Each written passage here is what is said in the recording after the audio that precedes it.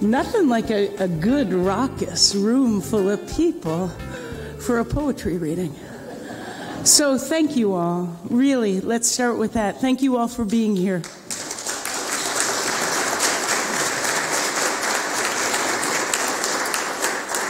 Yeah, especially that tribe over there. One of the goals is to really shift our demographic and to start seeing a lot of younger faces in our crowd. So we're really glad to have you all here.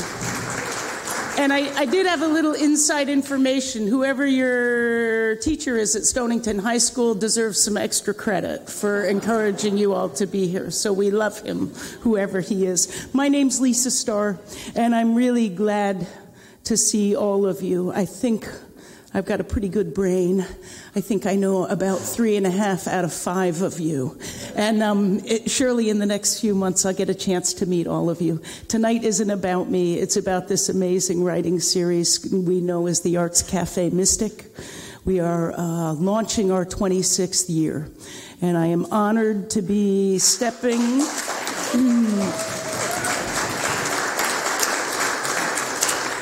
onto this beautiful trail that's been forged for me by Melanie Greenhouse and Christy Williams, and the amazing group, the board, and the amazing donors who support this, and the people who come. We'll talk about all that later.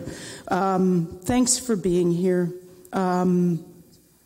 We'll just start with our opening voice. I'm thrilled to finally meet my new neighbor, Gunilla Norris. We've been trying for several months, but you get kind of busy in Westerly. There's an awful lot happening over there.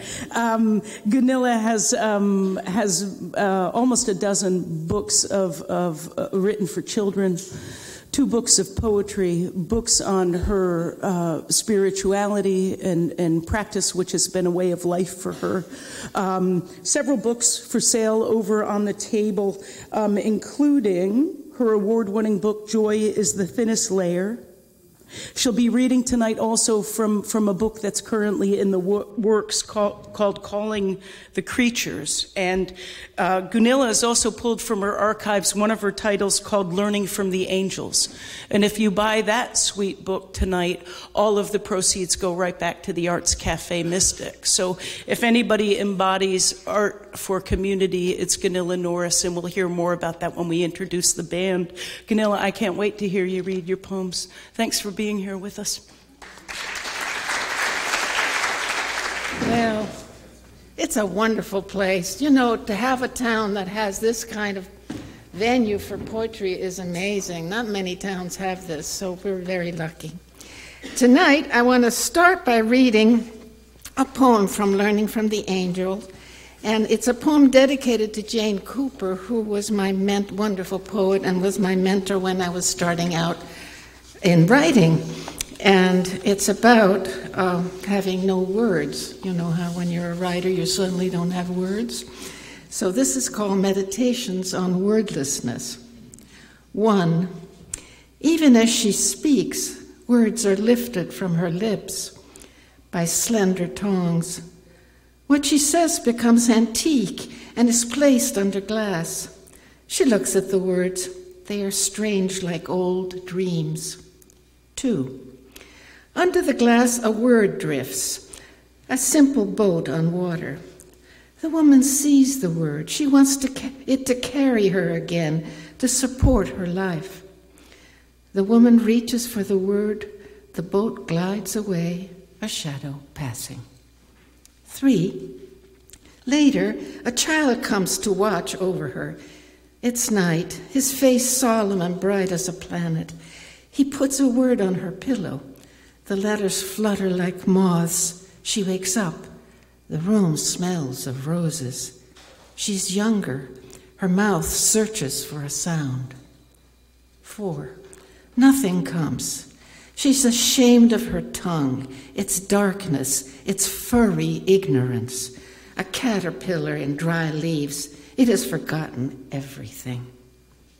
5. Wordlessness. A poverty she approaches slowly, afraid of the heart, its reserves. She cuts her hair, gives up her shoes and 100 buttons. She keeps the needles to sew up her life, to stitch a skin for the body. This is temporary. She knows what comes next.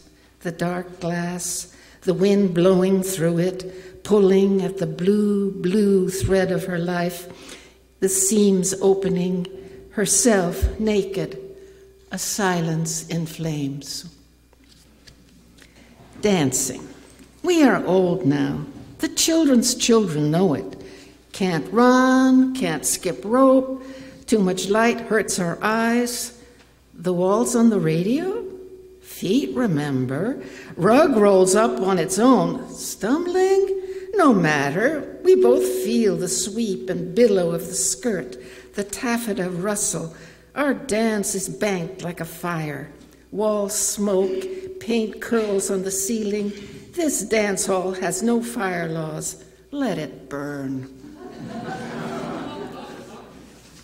And this is a softer poem, more intimate. It's called The Bath. Like old sea mammals, we slide into the water, first one, then the other. Softly our fat folds around us, and we arrange ourselves to fit under the surface as much as possible. My breasts float loosely in the water, and your member is snuggled between my thighs. We know how to be comfortable. No jets.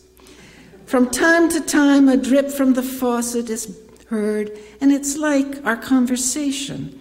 Words rise out of a common silence and emerge a drop at a time.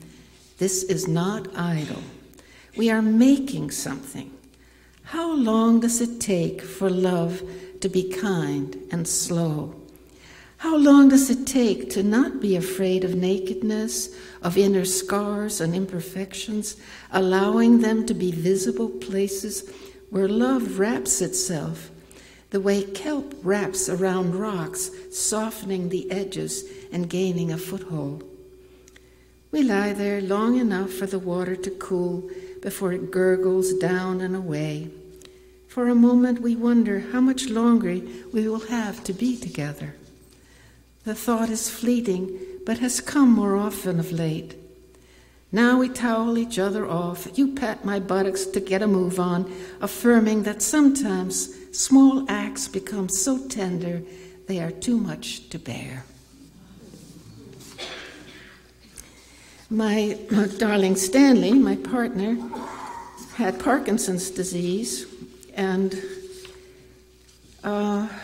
so some of this book is about caretaking and what happens when you're dealing with a chronic disease. This poem is called Makeup, and it means both words, both senses of the word. Makeup. We never thought this would happen.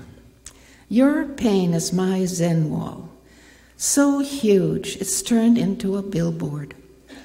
Your weathered face is plastered there. Every morning I am harnessed and climb into the bucket. The clips snap and secure me, the winches squeal, and I am lifted up. By my feet I have a can of blues, a quart of water, and some other colors.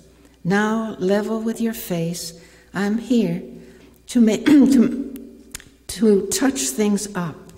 All day, lowered and lifted to the pain, I daub at the weathered cracks, giving your teeth a flash of white, your French beret another coat of lasting black, your lips some gloss. They are so dry. I want to open them and pour in water. There. I'm sure it will make things a little better and make you smile. I want to imagine your well-being. We agree this is not about endurance. Patience must become a light that floods everything, and I am learning there's no end to daubing. It's blood work.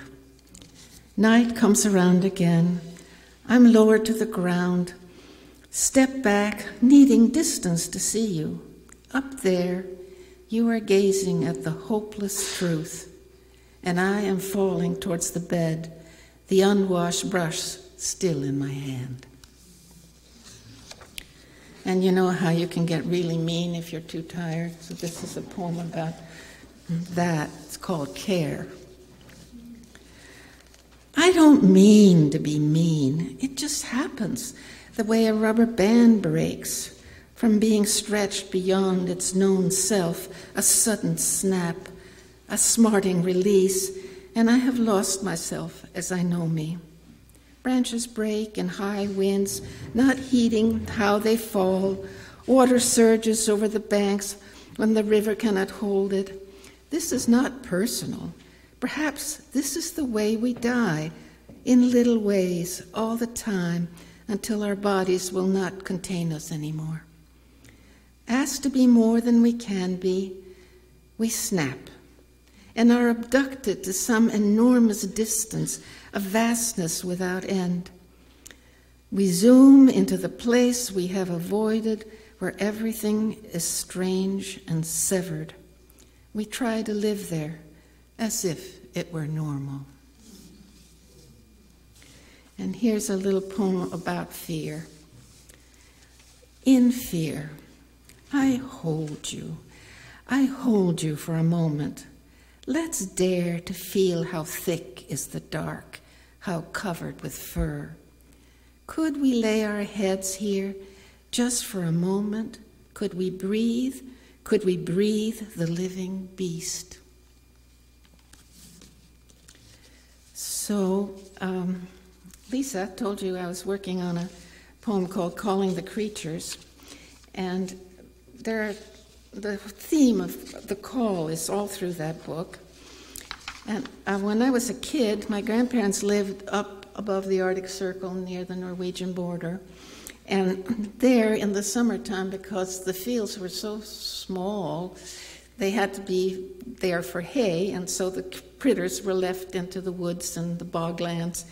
And in the evening, the women folk would call, it was called kulning, and would call the creatures home. So my dad, because this was, before the end of the war, cut this call in half or in thirds and made it very pragmatic so he could call us and find us. And I want to read you a poem on how I used it in Grand Central with my kids. Calling them back in Grand Central. I couldn't find them, couldn't see them. They didn't meet me as promised at the central kiosk. I waited and waited. What chaos and purpose people were rushing everywhere. The place grew bigger and bigger. Mother fear roared in my blood. I let fly then from Lofsdalen in the Arctic, a call I learned as a kid when we were afraid the Germans were coming and we'd have to find one another in a forest without end. I let it fly again and again, kilometers long. It pierced and bounced off walls and ceilings. It went to the marrow and almost brought the cops. The children found me, of course. The little krauts with ketchup on their faces. They were chastised and afraid, but I didn't go to war. No, I signed a peace treaty. It's still there on the invisible side of my skin. And this one is more about that, the women calling the creatures, and it's a spiritual poem. And you can look this up, Google kulning, Kulning, and you'll see an example of this. Ask for a Swedish herd song and you'll hear it. It's kind of haunting. Kulning. They are out there under the stunted trees, carefully skirting the tundra. Their bells clank and ring as their hoofs rise and fall. The ground gurgles with each step. They know the way. This northern breed has no horns. They feed as they can. All through the long days they make milk, even late, when the light has barely changed and the call comes ululating from a distance. The sound follows the curves of the landscape. It caresses the hummocks and the stumpy trees. It finds them, and they turn as if they were one brown and white creature. This is obedient and peaceful. Their teats are full and swing heavily as they turn. I slip in among them. They know the way back, and I need to be with them, to learn to listen to the call, and to learn how to make something of my life, something I can offer in return. The air is full of grunts and the deep rumble of many beasts breathing. We move closer to the call that continues to sing us over the ground we have walked many times, full of ruts and hollows. I wonder how long it will take for me to really love this, to cherish the seeming sameness. How long to love the ruts for themselves? How long to not want something else? How long to belong and be glad to simply be able to walk in the sacrament of treading together in light. And my last poem is from this little anthology that Leslie Browning put together. It's called Wildness, Voices of the Sacred Landscape. And because I have a visual difficulty, I have to work with a cane. And that's sometimes an ignominy, you know. But I made a poem out of it. It's called With a Cane. Today, I begin walking. My eyes don't see the ground as well as they used to. My feet in their modern maturity shoes still wobble where the going is uneven. This time of growing older and in need of staking, of keeping upright somehow despite the pull of age and gravity, wants that little tap that the tip of the cane makes when it strikes home. Not yet the sound of a clump, but a kind of syncopation as I walk out to stake the peonies heavy with buds. Am I too being staked for blooming like a white creamy flower that dissolves in a moment of heavy rain that is sure to come? How strange to be filled with surrender.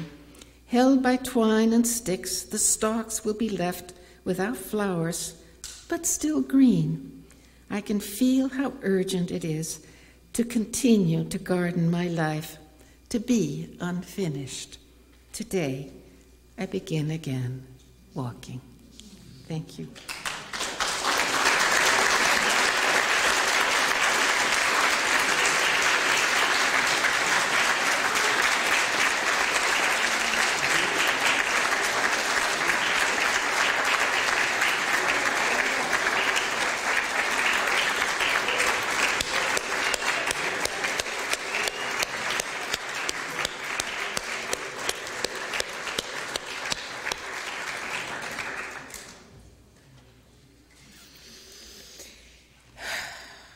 What a fine start. Gunilla, thank you. That was extraordinary. Please remember that Gunilla's books, like Marjory's, are available at our book table. And I want to take a minute right now to thank our great friends at Bank Square Books who make the book selling part of this process so easy for all of us and for the writers who are present. So we're in eternal gratitude for their efforts. They make what can be the most impossible part of the job very easy. As I mentioned, Gunilla has books that she's donating tonight, but we have a beautiful, beautiful selection over there. So at the intermission, perhaps you'll take a look over there. Our music tonight is being provided by a band, a group called Riverflow. And I believe, even though you won't take much credit for it, Gunilla, you were the inspiration for the group coming together. And so it's a group of friends. Many of them play instruments, some of them more than one. Some sing. Some, like Gunilla, just provide the lyrics. So this group of folks decided to get together and create a band, and at the heart of it was benefiting a wonderful organization in Westerly called the Warm Center. And for those of you who aren't familiar with it, it's about as fine a shelter as you could find. And the figure 2,100, Gunilla, is that per year? People... It's a place that provides dignity, belongings, meals, and shelter for about 2,100 members of the Westerly and nearby communities. So as I think you told me earlier, everybody should tour that facility. and they would be proud to show you around. The reason I'm mentioning all of this, the CD that they'll be performing from tonight is called Warmed, and the Warm Center itself was the inspiration for all the music, and all of the proceeds from the sales of the CDs go straight back to the Warm Center. So, tonight, performing with River Flow, we have Gunilla Norris, who provided all the lyrics. Ricky, forgive me if I get the last names wrong, is it Tibbin? Playing mandolin, fiddle, and harmonica. We've got Barbara Harvey providing vocals, guitar, and ukulele. Frank Pudella on guitar and percussion. Natalie Billing on vocals, and Steve Gallardi supporting them with the bass. So welcome, and thank you for providing music for us tonight. I'm a drop in your ocean, a bird in your sky, a piece of your puzzle, no matter what I try. I'm yours, I'm yours, I'm yours. I'm a leaf in your forest, a grain in your sand, a flame in your fire, no matter where I stand. I'm yours, I'm yours, I'm yours.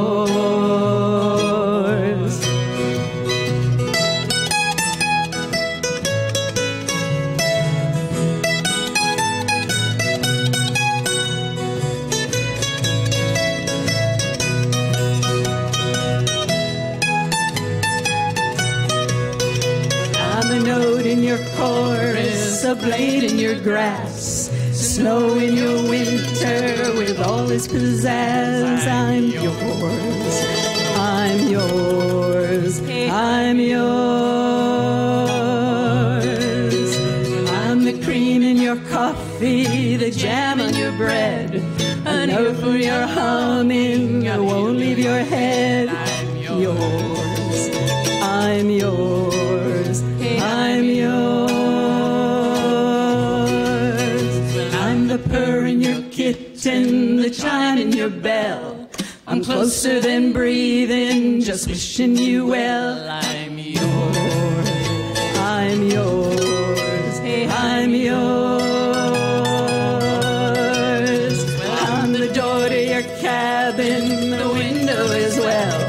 An ear for your longing, I'll hear all you tell. I'm yours, I'm yours, I'm yours. Well, I'm yours, I'm yours, I'm yours.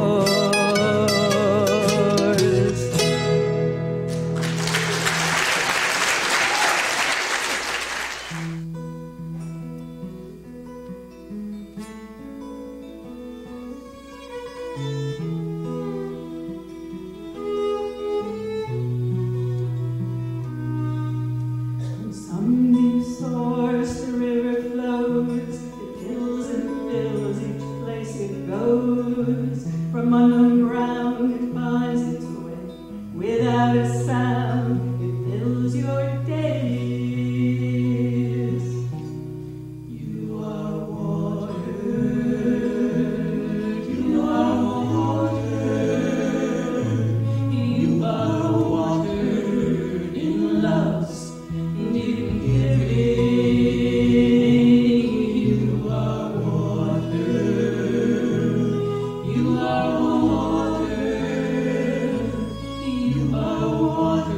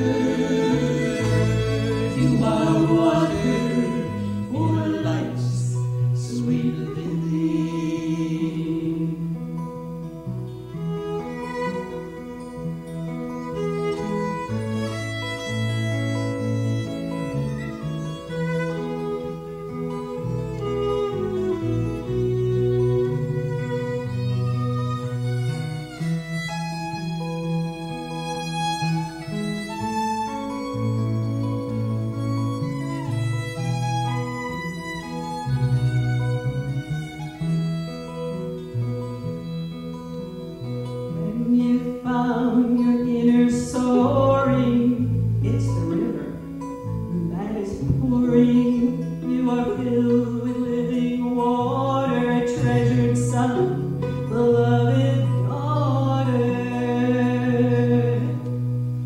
You are water. You are water. You are water in love's deep giving. You are water. You are water. You are water for life's sweet living. Tend your heart so it knows you're in love's stream where it goes. Always in the running river, always close to the wondrous giver. You are water. You are water. You are water in love's deep giving. You are water. You are water. You are water for life's sweet living.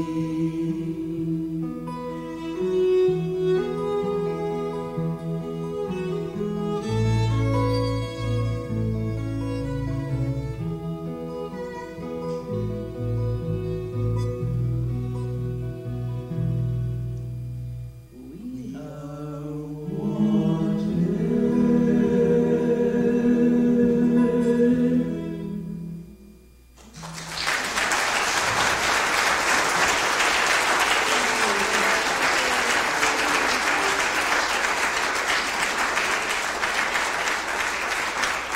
And I'd like to recognize Whitney Sibley, Amanda and Bill.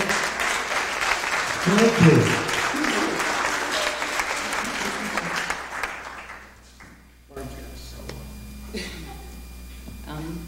The next song is when Gunilla was like handing words. She just kind of, started saying, "Oh, I've got more words." So she'd hand us words, and we try to put music to them. So when she handed me these, I'm sorry, I'm getting my cables all on here.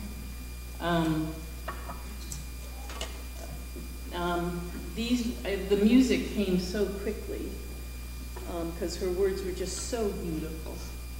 And it's called A Song. And I'm not sure who said it, but somebody said music is the voice of the soul. And Gunilla's music is so wonderful. It's such a blending of nature and spirit and heart that this this is called A Song.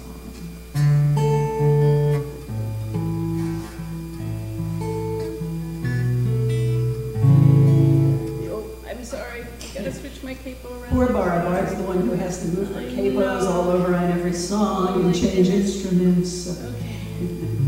All right. I think I'm good now.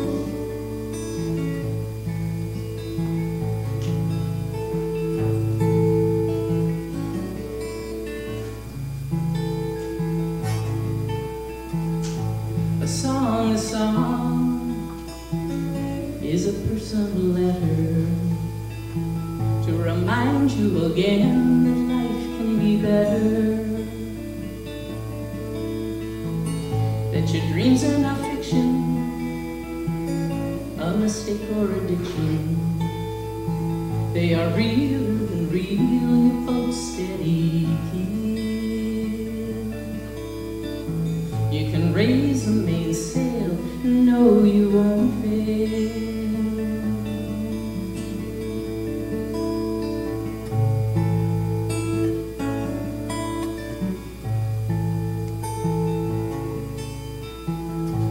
What does a song do for me and for you? It sits near your heart, so close you can feel it. So close you can touch it, so close you can be it. A song is a song to remind you again.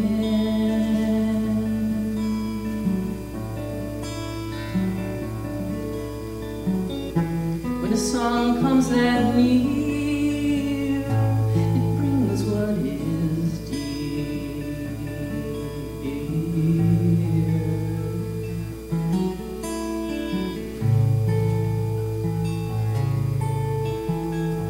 It keeps you still crying when what's left is just crying. A song is a dream full of spunk, spit, and laughter.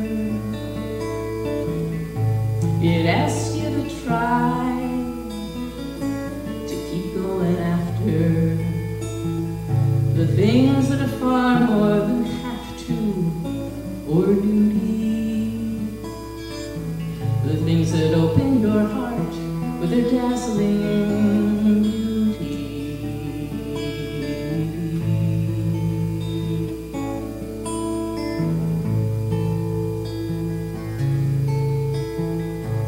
What does a song do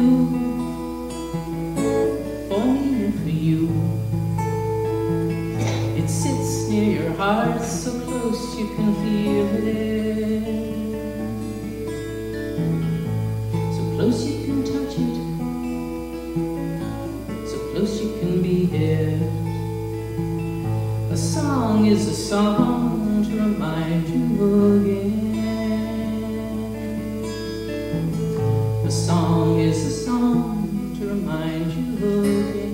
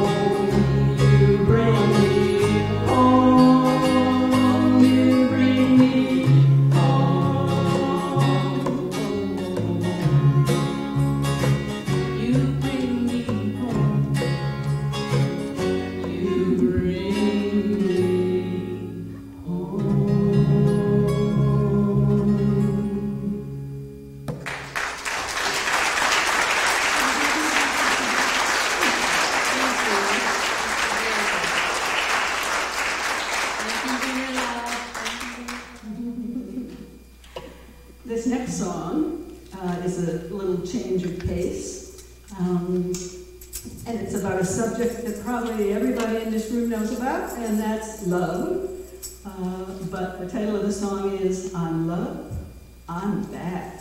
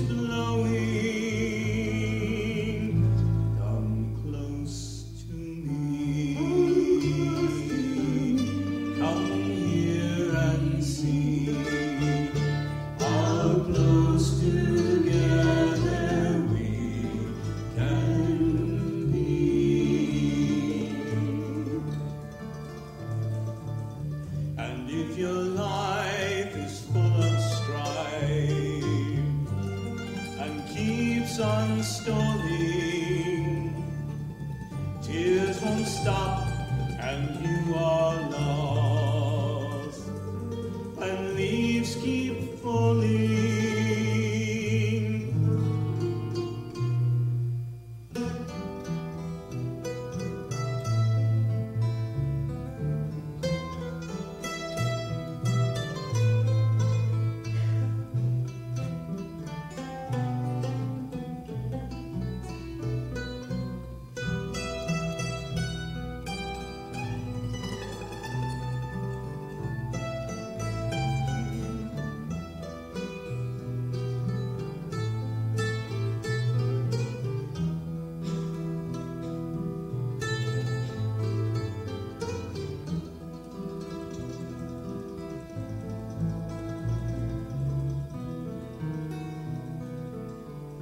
Life's too fast and days fly past.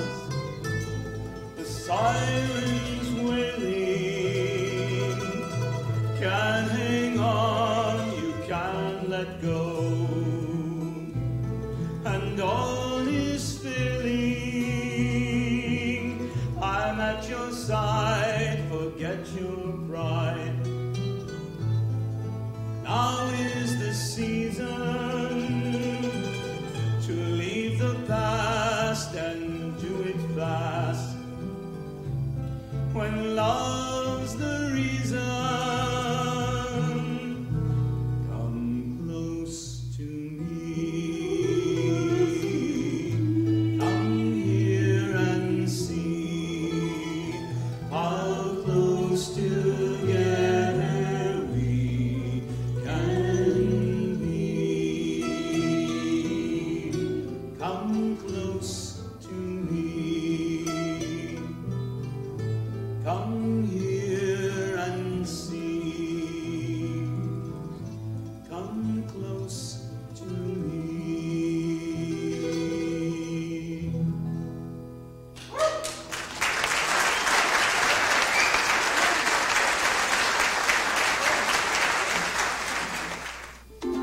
Okay, get the ukulele warmed up here. Let's see.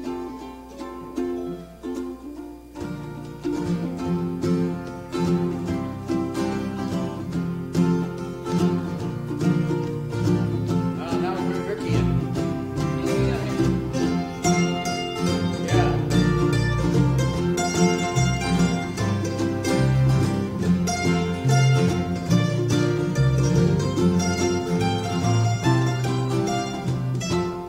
In the falling stars, you're in the spider's web, listening at light's first glow.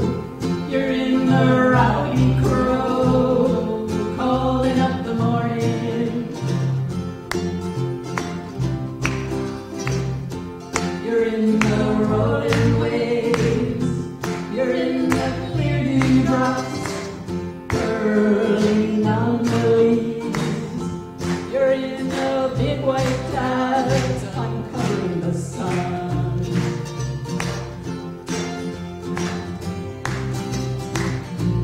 You are, I simply have to sing. You are my life, my deep longing. Oh, you are my everything.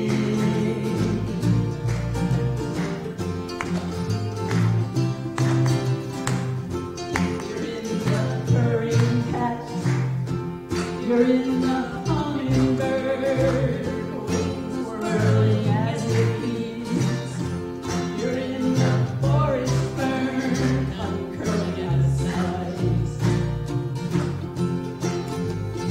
Okay, it's Ricky.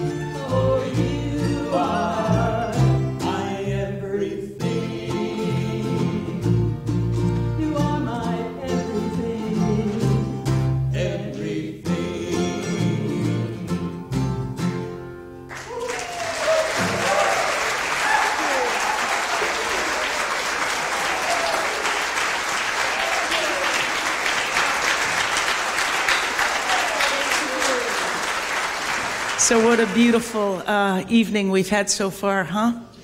Man, for a while there I forgot why poetry and music were in my life. So it's all coming back to me.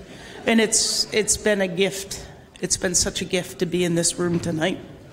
So before I introduce our featured poet tonight, I do want to give a formal note of gratitude to several important groups that keep the Arts Café running. We're 25 years in, this is 26 years, and we operate with a beautiful, beautiful partnership with the Mystic Museum of Art. We're very, very grateful for the space. Wendy, thank you for having us be here.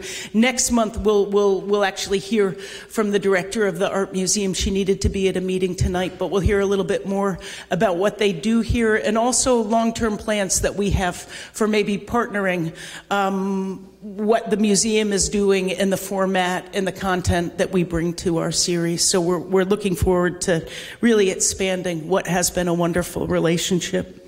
I do need to thank, how many times have you heard people say, well, you know what the board is like?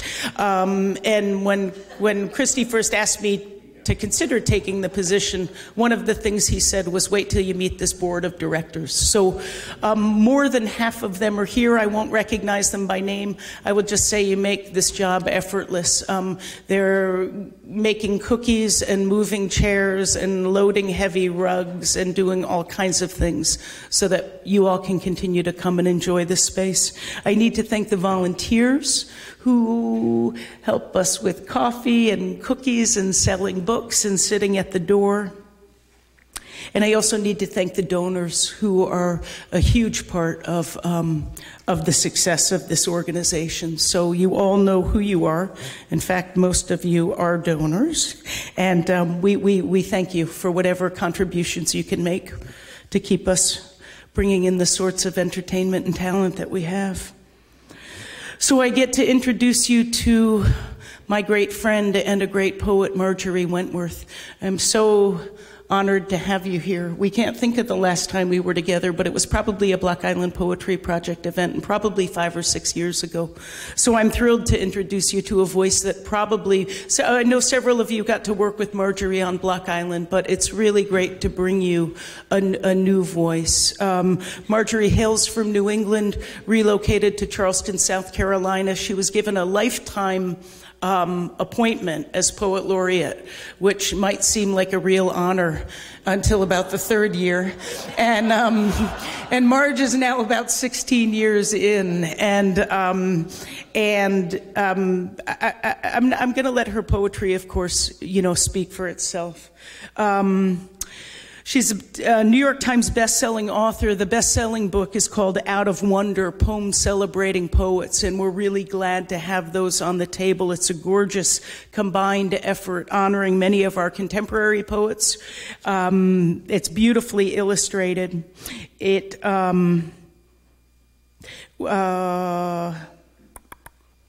I have it someplace else, but the award, the Coretta Scott King Award, it was nominated for.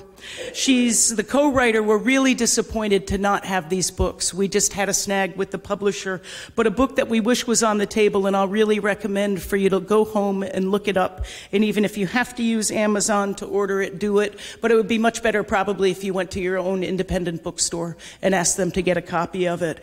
And that's called We Are Charleston, Tragedy and Triumph After Mother Emanuel. So Marjory has been a huge voice for social justice and action around the world, but in particular in her own state. And we'll hear more of that in the poems that she shares with us tonight. There's a prize-winning children's story based on a poem that I think she's going to share with us. That's called Shackles. Let's see. Books include Noticing Eden Despite Gravity, which we have on the table, The Endless Repetition of an Ordinary Miracle, and Marjory's wonderful new and selected poems. She's been nominated for the Pushcart Prize 6 times. She's still the current poet laureate of South Carolina. And she's a senior fellow at the Global Social Justice Practice Academy. She teaches courses in writing, social justice, and banned books at the College of Charleston, and she's one of the finest human beings I know. Please welcome Marjory Wentworth. Well, we kind of love each other. So you all know about the Block Island Poetry Project, right? That was just amazing. I see some familiar faces. Lisa brought really some of the greatest living poets from all over the world. I still remember when she brought the Palestinian poet Taha Muhammad Ali over with his translator from Israel soon before he died, actually, and he'd never been on a boat before. And he was so excited to be on that ferry. And we did... Till he was on it, yeah. We all know about that. But I'm really grateful to this board for appointing Lisa, because she gets to continue that kind of programming, and she's so good at it. So I want to thank her for inviting me. And thanks the board, everyone on the board. You've done so much. I met some of you at dinner. The Bank Square Books, which is great. They got a lot of good books in, and I'm really honored to kick off the series. It's a pretty amazing series. I wish I could be here to hear all the poets. And this was fantastic. Where's the woman who wrote? There you are. I went up to her at the beginning. I said, "Are you the bookseller?" And the music was just amazing, so I'm really happy to be here. So I think Lisa included Despite Gravity. It's on the back of the program, I think. Not that I want you to read along, but when you're a poet laureate, you have to write these occasion poems, and that means you have to write a poem for a particular occasion. And sometimes they're quite unusual, like the opening of a bridge. So... you have a lot of bridges here. You should actually have poets read at every time you open. So how many of you have been to Charleston? You know, it's surrounded by water, and there's this big bridge about 2 miles long, and they were building it, and they asked me to write a poem for the opening, and I had no idea what to write. I'm like, I don't know, what do I know? So I was doing some teaching event with Sumant Kidd, the novelist, and she actually makes posters of cutout things that she's interested in while she's writing a novel. I mean, if you could look at her poster for Secret Life of Bees, it looks like a 3-year-old did it, but there's a picture of a pink house. If you've read the book, you get it. So she said, why don't you try that? Just make a poster, and you'll know what to write. And she was right. So I got interested in the lives of the people who build the bridges, who will, come to a place like Charleston for 2 years, then maybe Colorado for 3 years, and then maybe China. It's sort of like being in the military. Despite Gravity. They come from France, Sweden, Mexico, and Maine, designers and engineers cradling blueprints and calculations in their arms, iron workers wearing hard hats and steel-toed boots, sledgehammers grasped in the grip of their gloved hands. With scars and sweat drying on their skin, they come with memories of the sea and gorges sliced between mountains, rivers with forgotten names moving beneath them, time rushing overhead, and the knowledge of birds flowing through their blood. On a boat before dawn, they cross the water. Starlight washes over them. The air is moist and cool, and they are silent. They are grateful for this silence. All day it stays with them as they work at the edge of the sky. They come because a bridge is like a dream of what is possible. It rises from the earth as if gravity was something suspended, and the forces of the universe were suspended. Workers take plywood and steel, construct a framework into the endless air, where cables holding 1,000,000 pounds of iron and concrete are as elegant as the strings on a harp, playing the sounds of wind rising off water. That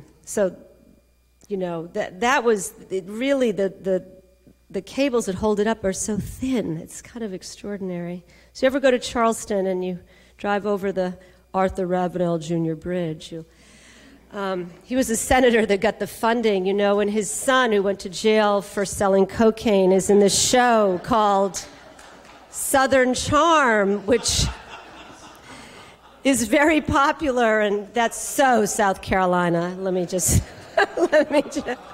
very popular show. It's sort of the underbelly of Charleston. Anyway, a little bit of, you never know what you're going to learn at a poetry reading, right? So, when you're the poet laureate, you really should write a poem for the governor's inauguration. It's sort of what you do, and even if you didn't vote for that governor and never would in your whole life, right? When the poet laureates get together, we discuss these things. So I had done it a couple of times, and Nikki Haley, you probably all know who she is by now. She was the governor, and I thought, I want to write about the people in South Carolina, I was more interested in that. And so I put a thing up on Facebook and said, hey, it's that time of year again, I'm doing the inaugural poem, and, it's such a privilege, and if you were going to do an inaugural poem, and, what would you like for the state of South Carolina? Well, crazy. I mean, my Facebook posts were like, I want good schools for my kids, I want racism to end, I want the flag down, blah, blah. It went on and on and on. So anyway, I wrote this poem called One River, One Boat, and I thought it was, sort of about history, and at the time, this was January 2015, and the Confederate flag was still at the State House, and I'd have to look at that thing. So nothing about Nikki Haley, but just sort of here we are as a state. Well, they didn't let me read this poem at the inauguration, and I wasn't invited to the inauguration. And so our Congressman, Jim Clyburn, got so mad. They said there wasn't enough time to read it. So he read it into the congressional record and said, it's 2.5 minutes, and gave a speech about it. And then, of course, everybody wanted to read a poem that only, 1,000 people at the inauguration would have read, and it was a big deal, but, that's what it is. So I want to share this poem. This is an occasion poem, and I never got to read it on the occasion it was written for. So it's called One River, One Boat, and the only thing I need to tell you, I think, is, anyone here know who George Stinney was? Anybody read Brian Stevens' book, Just Mercy? There's a whole chapter on George Stinney. He's the youngest American ever executed. He was 14 years old, and he and his brother were the last two people to see these two little white girls alive, and basically they ran his family out of this town and put him on stacked a bunch of phone books and sat him on them because he was so small, and electrocuted him. I mean, this is a true story. And so he's the only name you might not have heard of, but you won't forget it now because it's another shameful piece of South Carolina history, let alone starting the Civil War, right? So, okay, One River, One Boat. And there's an epigraph by Elizabeth Alexander. I know there's something better down the road. Because our history is a knot we try to unravel while others try to tighten it, we tire easily and fray the cords that bind us. The cord is a slow-moving river spiraling across the land in a succession of S's splintering near the sea. Picture us all crowded onto a boat at the last bend in the river. Watch children stepping off the school bus, parents late for work, grandparents fishing for their favorite memories, teachers tapping their desks with red pens, firemen suiting up to save us, nurses making rounds, baristas grinding coffee beans, dock workers unloading apartment-sized containers of computers and toys from factories across the sea. Every morning, a different veteran stands at the base of the bridge holding a cardboard sign with misspelled words and an empty cup. In fields, at daybreak, rows of migrant farm workers standing on ladders break open iced peach blossoms, their breath rising and resting above the frozen fields like clouds. A John boat drifts down the river. Inside, a small boy lies on his back, hands laced behind his head. He watches stars fade from the sky, and he dreams. Consider the prophet John calling us from the edge of the wilderness to name the harm that has been done, to make it plain and enter the river and rise. It is not about asking for forgiveness. It is not about bowing our heads in shame, because it all begins and ends here. While workers unearthed trenches at Gadsden's Wharf, where 100,000 Africans were imprisoned within brick walls, awaiting auction, death, or worse, where the dead were thrown into the water and the river clogged with corpses has kept centuries of silence. It is time to gather at the edge of the sea and toss wreaths into this watery grave. And it is time to praise the judge who cleared George Stinney's name 70 years after the fact. We honor him and we pray. Here, where the Confederate flag flew beside the State House, haunted by our past, conflicted about the future, at the heart of it, we are at war with ourselves, huddled together on this boat, handed down to us, stuck at the last bend of a wide river, splintering near the sea. Thank you.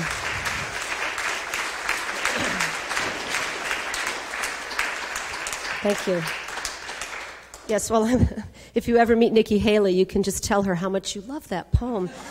But she's on book tour right now. But so that was January, and that April, a man named Walter Scott was shot in the back 7 times. An unarmed African-American man was shot in the back in North Charleston, which is a city near where I live, about a mile from the school where our youngest son went to high school.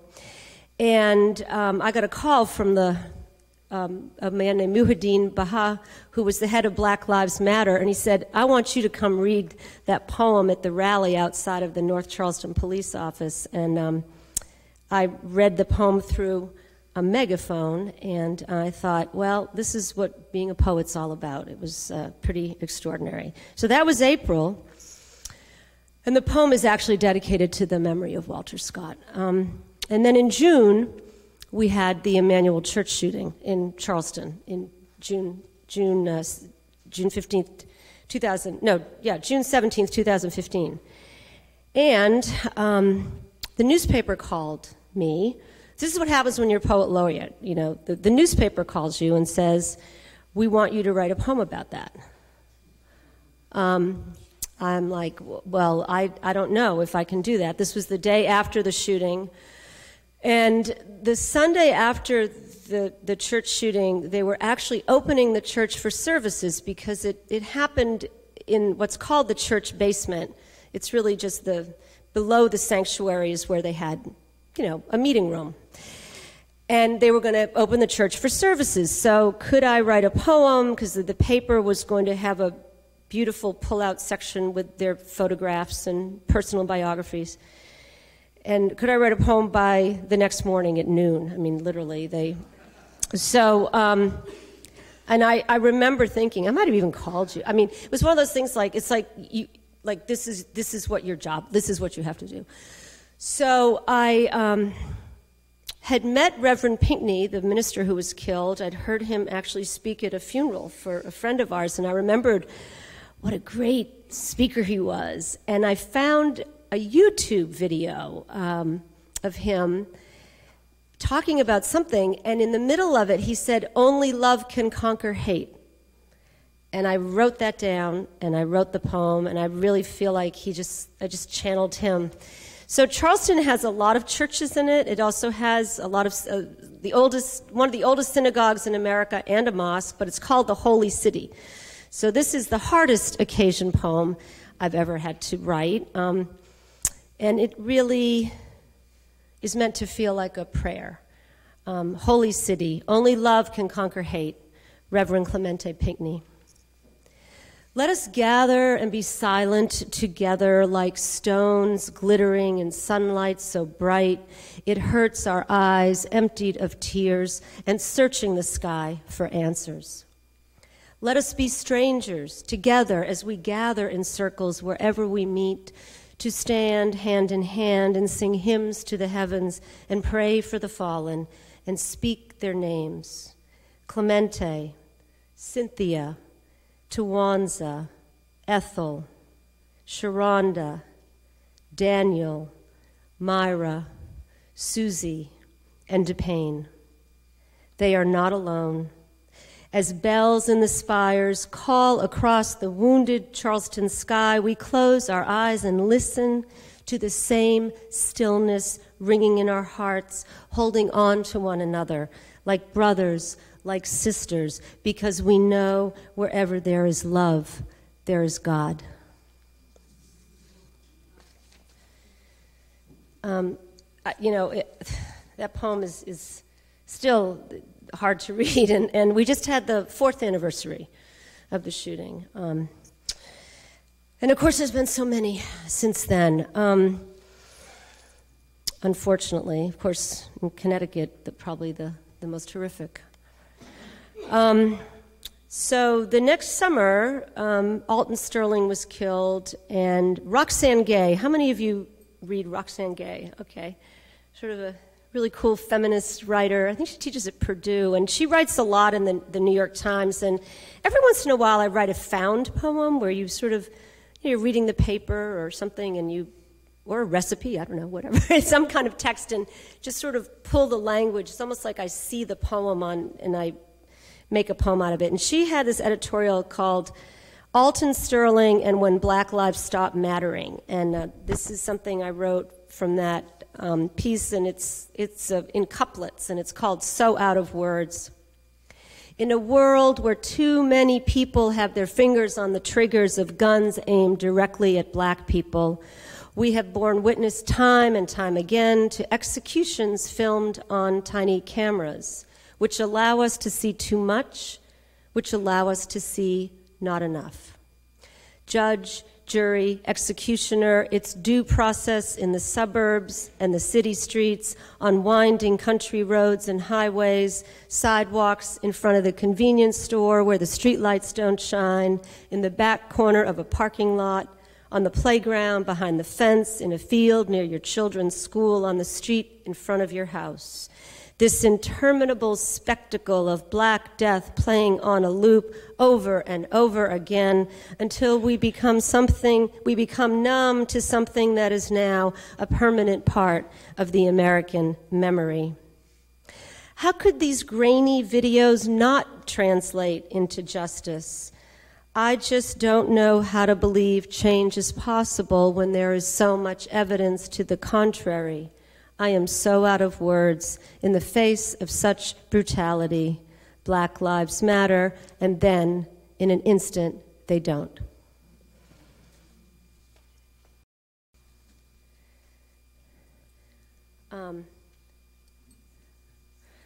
So, I promise you I'll read some more celebratory poems at the end. Start in the darkness and move toward the light. That's Natasha Trethewey, our former poet laureate, taught me that.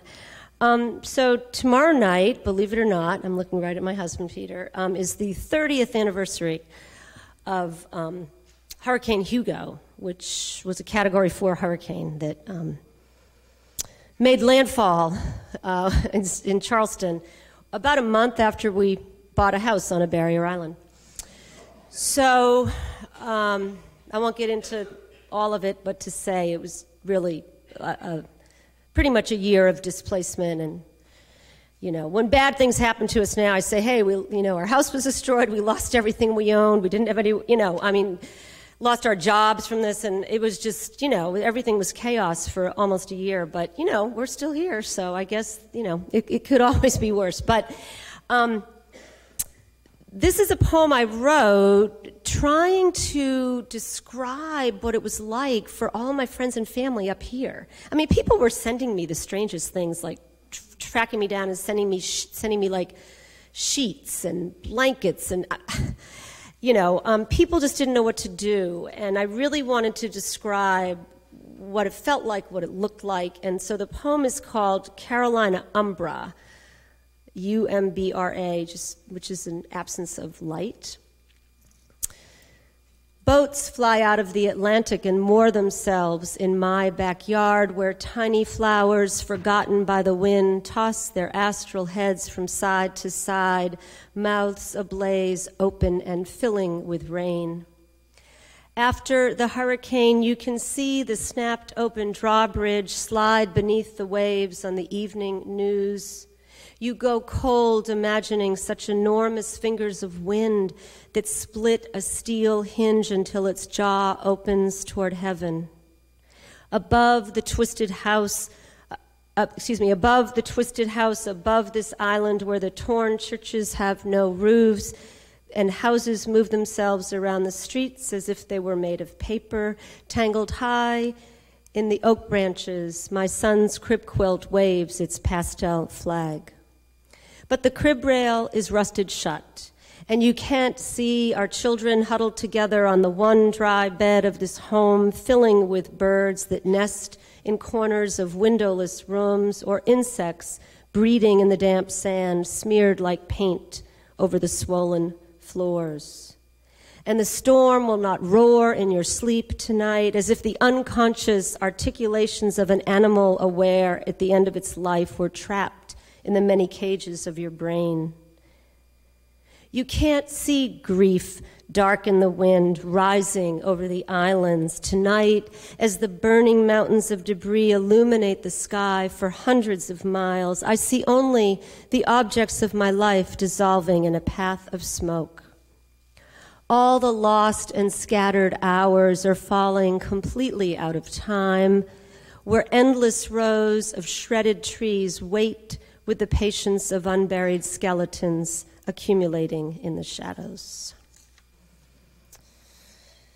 So, I'm going to read a couple of love poems now, just to, for you all, someone has a heart attack, no.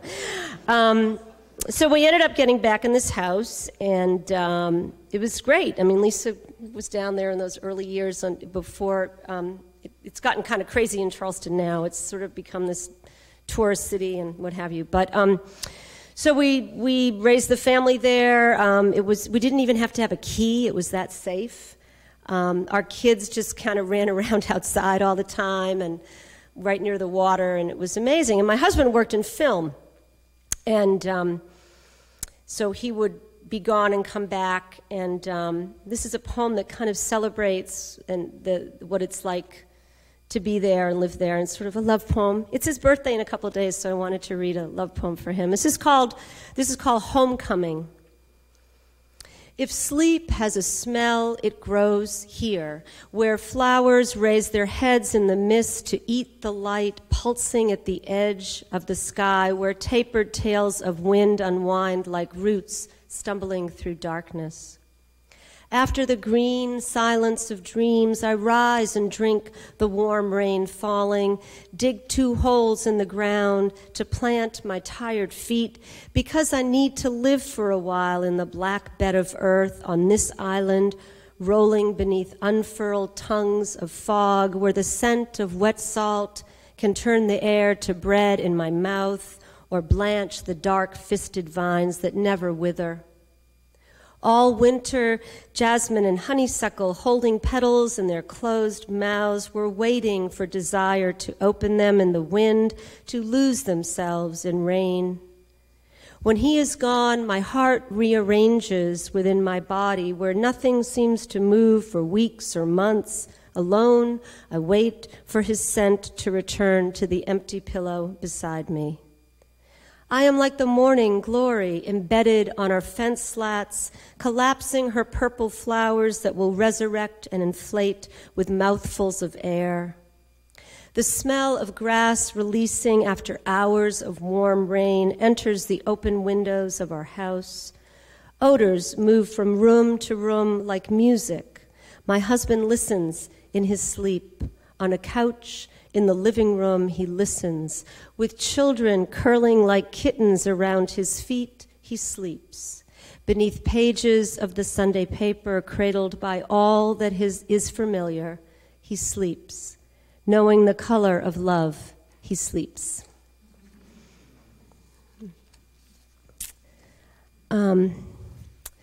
So I loved the collaboration with your, hearing the music inspired by your poetry. And I have this love poem that it actually, and since I spent most of my day in the airport, I was in an airport, I think going to Indiana to these poet laureate things, and I saw this couple running through the airport, and they had a paper, like a grocery bag, and in the top of it they had a wedding cake, and they had flowers, and I said, "Are you like getting married in the terminal? Like what?"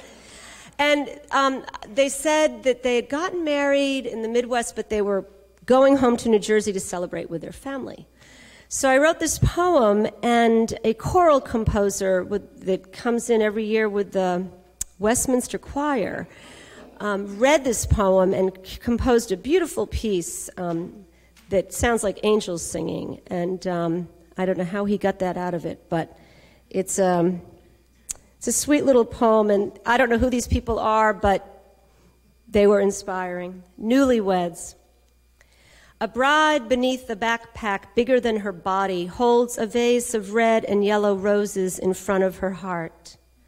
The groom, dragging a suitcase on wheels, hugs a shopping bag stuffed with still-wrapped gifts, wedding cake balanced on top, ribbons spilling, thin white streams through the air behind them as they travel home with all they think they will ever need.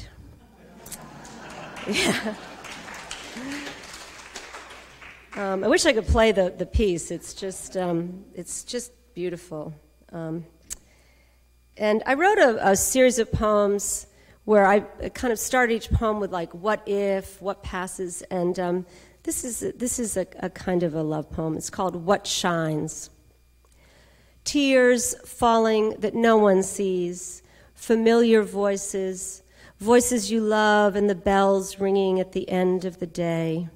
Seedlings sprouting on the windowsill, the future, fish scales, iced branches after the storm, a choir, cloud-covered stars, everyone's soul, white candles glowing at the church entrance, desire, unspent coins in a saucer, hair filled with sunlight or water, what the diamond means. There's one other. Yeah, I hope so, yeah. I teach college, and it's great. You learn a lot from your students, but one of my students wrote this essay about how the diamond ring was sort of it was sort of a marketing scheme or something. I mean, yeah, and I'm reading it like, I never thought about it. But yes, it's amazing what you learn from your college students. I'll tell you what you learn. You learn how to fix your iPhone, and how to do all these. Who needs the Apple Store when you have? Yeah, but it's really kind of interesting. They're not that rare, right? Yeah, it's really kind of fascinating. So, anyway, it's pretty funny. What else was I'm going to read a couple of the kids' poems. I'm going to read a poem. This is just kind of a prose, sort of a family poem that Coleman likes in particular. So I'm going to read this one poem, and then I'm going to read a few of these poems from the Out of Wonder book. Those stories that you're told as a kid that you don't know if they're true, and then you grow up and you ask your parents, like, did that really happen, or is that true? So there was a story in our family that my Aunt Barbara used to make spaghetti sauce out of ketchup. And my uncle would eat it and thought it was great. And when I asked my mother about this, she said, oh yeah, and she still can't cook. 4 kids later, and she still can't cook. And I wanted to read it. It's just sort of a fun poem. And like I said, Coleman and Lisa like it, but also it's set in New England. My grandparents lived in West Bethel, Maine, which if you drive from Maine to New Hampshire, what's that, 26? What is that road? Anyway, the railroad track went right through their yard, and you'd lie in bed, and everything would. shake. And, you know, they give us buckets and we pick blueberries. And I'm like, how did none of, you know, I have like dozens of cousins. I don't know how we all, you know, weren't killed by this train. But so this is sort of a narrative poem built out of this memory. It's called Spaghetti. Aunt Barbara was a beauty queen. Competing in the Miss America pageant and riding on top of floats in holiday parades in South Paris, Maine, did nothing to prepare her for being a wife. When she was first married to Uncle Buddy, she knew how to boil water and cook spaghetti, but the sauce was simply too much for her. So she mixed ketchup into a little hot water left at the bottom of the pot, poured it over the pasta, and tossed in a lot of Kraft Parmesan cheese, and served it almost every night. Uncle Buddy ate bowlfuls of the stuff for months and told her it was delicious. When my grandfather told me this story, he said it's the kind of thing that happens when you really fall in love. It was summer. We were sitting in the Adirondack chairs behind the driveway in front of the railroad tracks that ran through the yard behind my grandparents' house. We were waiting for Uncle Buddy and Aunt Barbara to come in for the weekend with my teenage cousins who had long, straight black hair and jeans so tight they had to lie down on the bed to zip them up.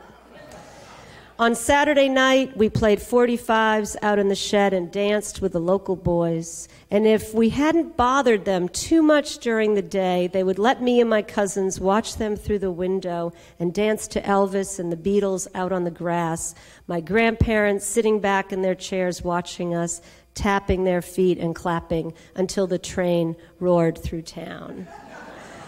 Yeah, they really, what was that, the 60s? They used to wear the jeans. And, when you're a little kid, you always want what you don't have. And these cousins had this straight black hair, and I just wanted that straight black hair. And I always said that at the end of my little prayer, and my grandmother would just look at me like, you have lovely hair. Anyway, so that's it. And I'll read, I'm trying to think, I wanted to read another New England poem. But I think I'll end with a couple of poems from Out of Wonder. So, you know what? Can I just grab a copy? Oh, thank you. Because it's so colorful.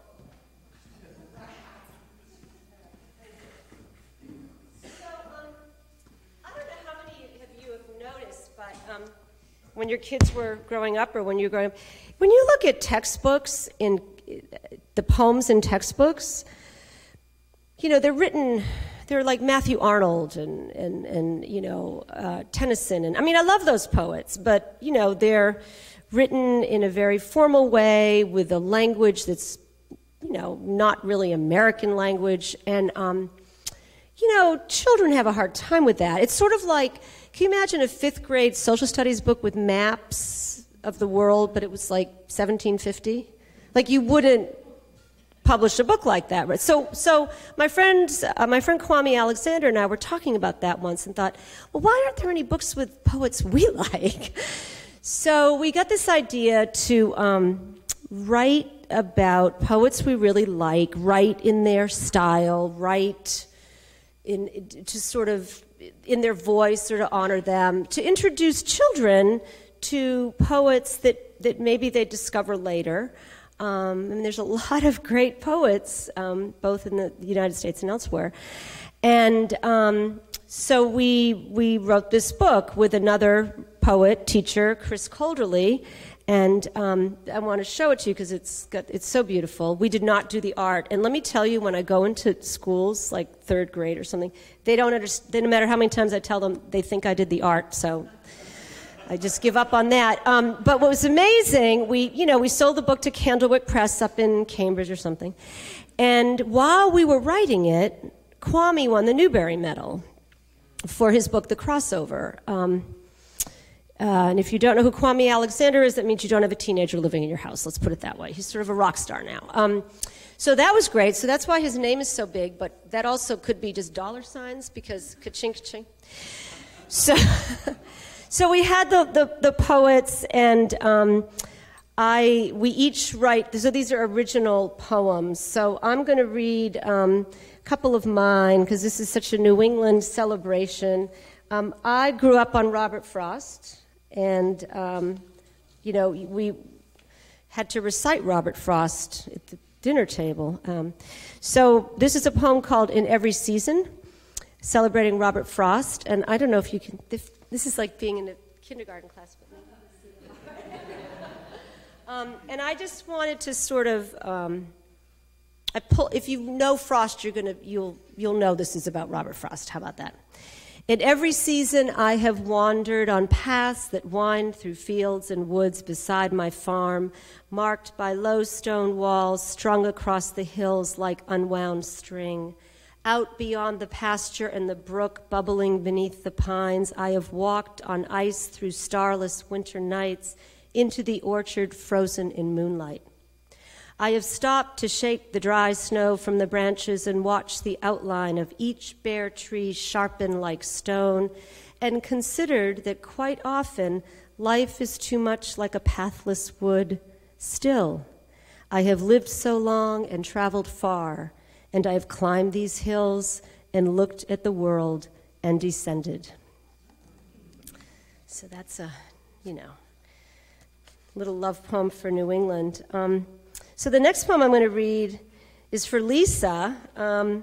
As many of you know, she was very good friends with Mary Oliver, and will be reading at the event in honor of Mary Oliver. And you're reading your poems about Mary, right, on Monday night? Some of Mary's? Okay. With like Hillary Clinton and all these people.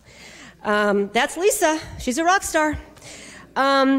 So this is a poem called Loving the World and Everything in It, celebrating Mary Oliver. And really studying her work is what enabled me to write about the landscape in South Carolina. I mean, she's right there with Frost, probably the greatest American nature poets ever. So this was just trying to imitate her voice, loving the world and everything in it, celebrating Mary Oliver. Each day I walk out onto the damp grass before the sun has spoken, because I love the world and the miracle of morning. I love to stand behind the old oak trees beneath a symphony of birdsong and listen to every perfect note. While the wind passes around me like a warm sea, sometimes a feather drifts down into my hands.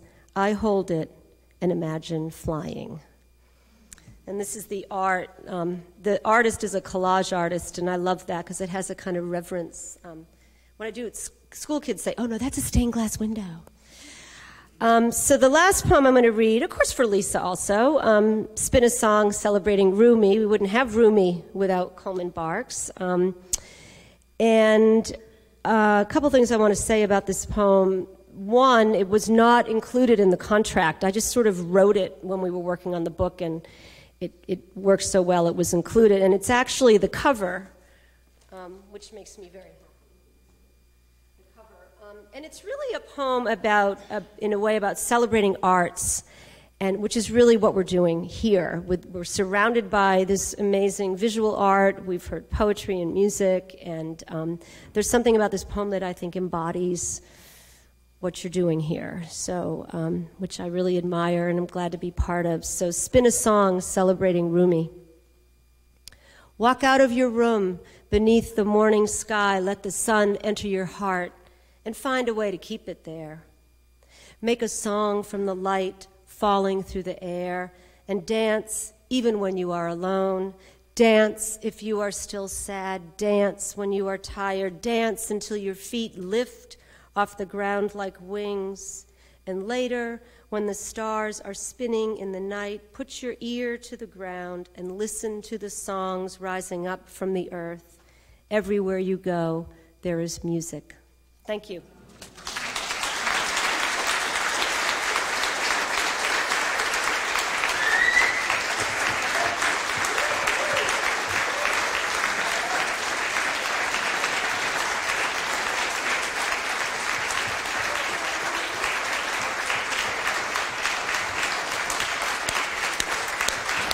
So let's please hear it for Ganilla, for Barbara, Natalie, Rick, Tom, and Steve, for Marjory, for the whole team that makes this happen, and for each one of you for putting on your jackets and your shoes and maybe having a nice bite to eat and coming here to celebrate with all of us.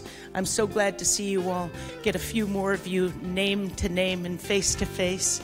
And again, I want to mention our next couple events. You already know about them. I want to mention our book table. And again, I want to thank you all for bringing your beautiful faces and wide open hearts to join us tonight.